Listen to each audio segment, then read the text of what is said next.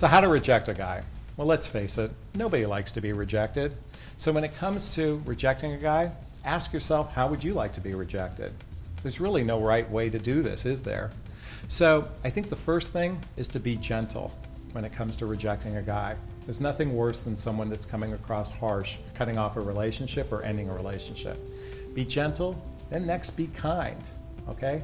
This is an important thing. Nobody likes to be rejected, so if you're going to do it with kindness. But ultimately, you're rejecting the person for a reason, and I think you need to be firm.